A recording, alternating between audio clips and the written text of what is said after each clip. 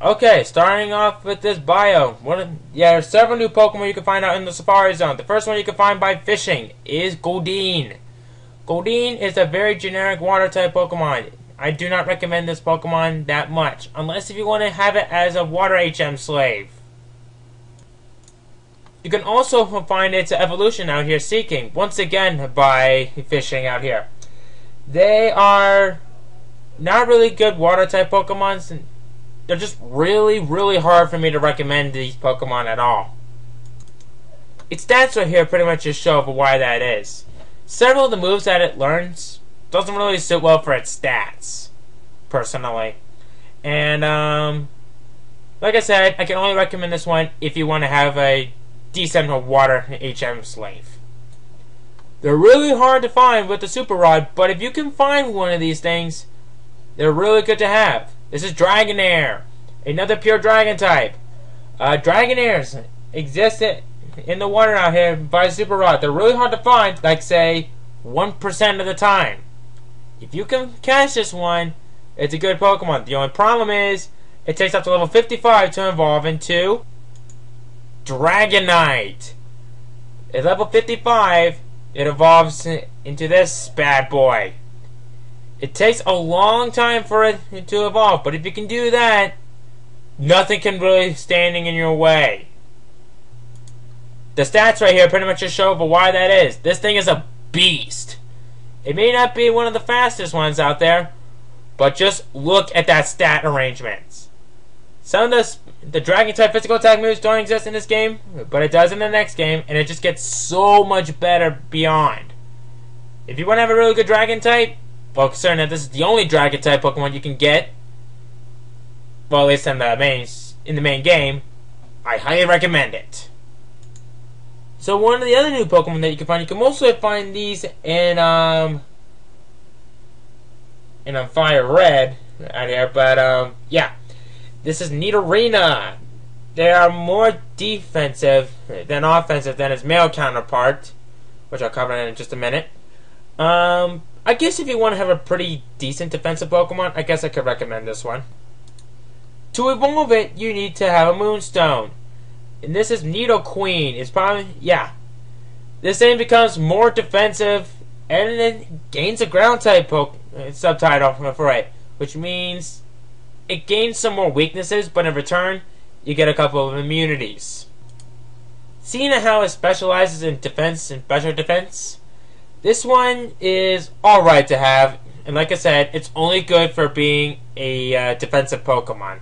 Everything else I don't really recommend in any way. It's not a bad Pokemon, I just feel like it's only good for using a defense. Now for Nidorino, it is more offensive than its female counterpart. I don't really need to say much about it, but being a more offensive Pokemon is never a bad thing to have. Like Nidorina, to evolve it, you need to have a Moonstone. It's not that much of a good Pokemon. It's a good offensive Pokemon, don't get me wrong, but personally I think there are some better poison types out there. Even though it does gain a ground type subtitle like Nidoqueen, but yeah. The heck am I saying? Nidoking's awesome. Forget what I said from before. It is an awesome poison type Pokemon with some great physical attack. I don't know why I said that from before. Just ignore what I said. Ignore me! Up next is Venomoth, the evolution of Venonat, one of my personal favorites. Despite its appearance, even though it can clearly fly, it can be hit by ground type moves, which is slightly unusual, but anyway. Venomoth is actually a rather decent bug type. Even though that it kind of pales in comparison to other bug type Pokemon in later generations, I seriously think that it's also not a bad idea to pick this one off if you want to have a decent poison type on your team. While its stats may be adequate, some of the movesets that I learned is actually rather decent. So I guess if you want to have a rather interesting poison type Pokemon, I guess I could recommend this one pretty good. You guys hate rotten eggs? Well, guess what? We got 6 bad eggs for you right here. Because right here is Execute, a grass psychic type. It's not a bad typing. It's just some of the moves that it learns just don't really suit it quite well. I mean, don't get me wrong. It was rather broken in the first game, but in here, it's alright. To evolve it, you need to have a Leaf Stone, and it becomes Executor. Another interesting favorite of mine. All because of what it does for a living. Anyway, Executor is a decent Pokemon, but the problem is, it's hard for me to recommend it because it's not that much of a good Pokemon. While it's a really average Pokemon and a really great special attacker, I just think that it just can't take hits pretty well to save its life. So pretty much anything that hits it with a fire type, yeah, you can pretty much just kiss your life goodbye with this one. I'm not quite sure I covered this one yet, but oh well. Up next is Parasect, the evolution of Paras. Like Paras, it is a horrible Pokemon. I really don't recommend this one a lot, because its stats are god-awful, and its move pool just does not suit it at all. As I said before, its stats are not really that good, and it's just really hard for me to recommend this one. But I do recommend this one if you want a more better HM Slave. And that's pretty much all that I can really say about Parasect, really. How could we forget the very first Pokemon that was ever created? This is Rhyhorn. Rhyhorns are pretty hard to find, but if you can find one, I guess I could recommend this one if you want to have a pretty decent defensive wall. Everything else for it, not so much. It is a great physical attacker upon its final evolution, but in later generations, it gets nerfed like crazy later on. When it evolves into Rhydon, it becomes a more powerful wall, and also a great physical attacker. But unfortunately, it is really freaking slow. So, I guess if you want to have a really good rock Pokemon that can actually take physical hits really, really well, this one I actually would recommend. The only downside is, it is really, really freaking slow. So, this is a good Pokemon to have, but you really, really need to know how to use it properly, or it's not going to be good in any way. So, there's Rhydon for you. But on top of that, there is a Pokemon that I really want to talk about. It is the almighty Chansey. You have a 1% chance of finding this thing in the wild. And it is probably the hardest Pokemon you can find and catch. This one is a pretty good special wall. Everything else is not that good, especially its attack and defense, but it has a ton of HP. Having the second highest base HP of 250, this thing is abysmal. I don't really recommend this one, despite it really being a really good special wall. But it does have a crap ton of HP, don't get me wrong. But if you can find this thing and catch it, I could commend you guys pretty well, because it has a chance of holding an item called the Lucky Egg, which doubles the experience that you get. So, they're really hard to find, and they're hard to catch. But if you can do that, I commend you for it deeply. Up next is Kangaskhan, a normal type Pokemon that many people used to think it was a ground type. Not really. Kangaskhan's, they're kind of hard to find, and they're kind of hard to catch. It gets a weird Mega Evolution, or kind of lack thereof. But if you want to have a pretty average normal type, this one is a good Pokemon to have. While its stats are pretty well balanced out, it's a really good physical attacker, and it's also pretty quick. While its special attack is pathetic, everything else is actually pretty good. So if you want to have a really good normal type, this one I can recommend. If you all have thought that Chansey was hard to find, I call Taurus shit. Get it? Because Taurus is a bull? Okay, anyway. Up next is Tauros, the last Pokemon that you can find out here. Like Chansey, it is really hard to find. In a couple of areas, it's 1%, but in the others, it's 4%. it is probably one of the best normal type Pokemon that you can find. If you can find this thing and catch it, I commend you. And it's a really good Pokemon. It doesn't evolve, but it really doesn't need to. While its stats are the same as Kangaskhan's, but it's a lot more aggressive and more fast. But it kind of lacks in the HP, though. But it does have the same special attack stat as Kangaskhan. But if you want to have a really good physical attacker, this one is at the top of my recommendation for a normal type. Just don't call anything else about Taurus shit. I actually never went over this Pokemon when we got the Good Rod. There are a couple of places where you can find wild Poliwags out here. Poliwags are actually not too bad special attackers. They're a pretty good bulky Pokemon. And they're not too bad of a Pokemon. When they evolve into Poliwhirl, it becomes a more of a good Pokemon. You can actually find these Pokemon by Super Rod in a couple of places. If you've gotten yourself a Poliwhirl, now will be a good time to do that Jinx trade that I was telling you guys about in a previous episode. But yeah, this one, it's not a bad Pokemon. It has the potential of evolving into 2 Pokemon, but you can only get it into its 1 evolution, which is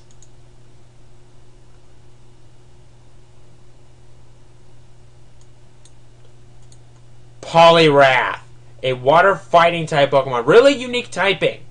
It ties with that of Keldeo for having a water fighting type stat. And I think it ties with another Pokemon as well, but I don't know. Poliwrath is a really good balanced out Pokemon. It gains a couple of weaknesses thanks to its fighting type that it gains. And in order to get it, you need to use a Water Stone for it. Since it's a really balanced out Pokemon, I kind of call it a double-edged sword. And it can take hits pretty well in terms of both attack and special attack. There's not really that much left to say. But the only thing I can say is, get yourself Michael Phelps' favorite Pokemon of them all. If you all think that Krabby was being a crab, you haven't seen anything yet. Meet Kingler, one of the new Pokemon you can find while we're on Route 21, heading straight for Cinnabar Island. It's only exclusive to Leaf Green, so you guys kind of get nerfed out of that a little bit. Alright. Kingler is a really good physical attacker. Its water and physical attacks don't exist in this game, but in the 4th generation and onward, it becomes a deadly tool of destruction. It's a really good Pokemon with a lot of physical power. Since this thing is a really good physical attacker, pretty much anything that has a high hit, critical hit ratios given to this thing is going to do a lot of damage. So I can assure you that no Psychic type Pokemon who has weak defense is going to be safe from this thing. That is, on the 4th generation onward. I was actually wrong about Horsea. It's only exclusive to FireRed. So, me and my infinite knowledge goes down the drain. But anyway, you can find Seadras out here at Route 21 by Super Rod as well. This thing is actually a pretty decent water type Pokemon. Even though it's a dragon type, it's a water type.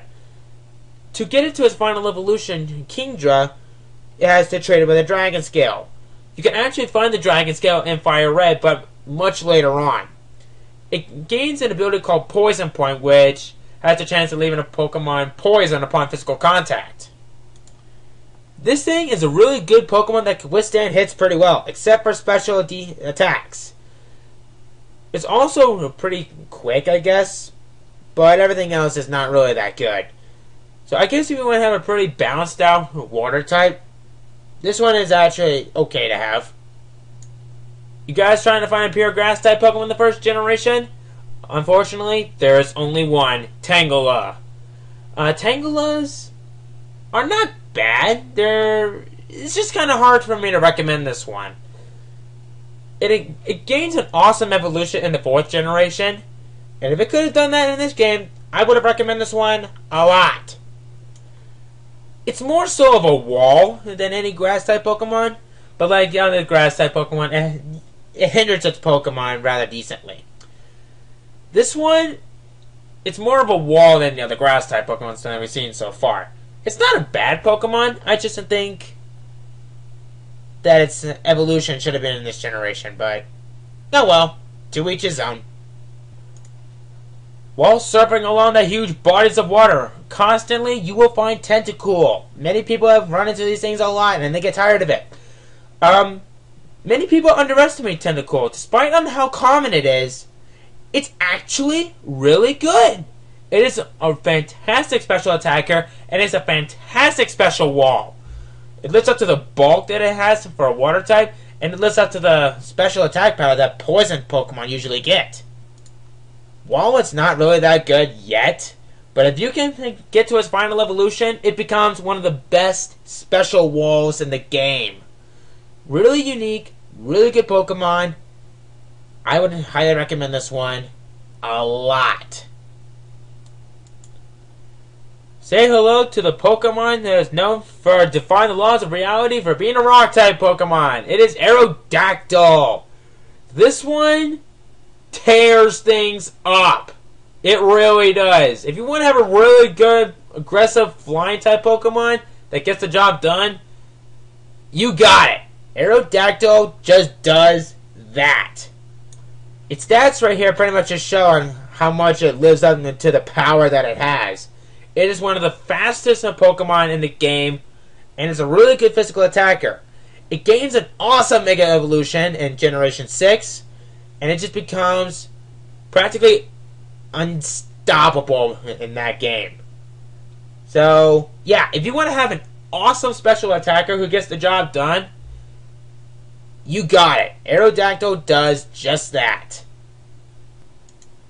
If you've gotten a Raichu on your team, there is someone on Cinnabar Island who would trade you an Electrode for a Raichu. This thing is the fastest Pokemon in the game, and it's also a pretty average special attacker. Downside: it is really frail.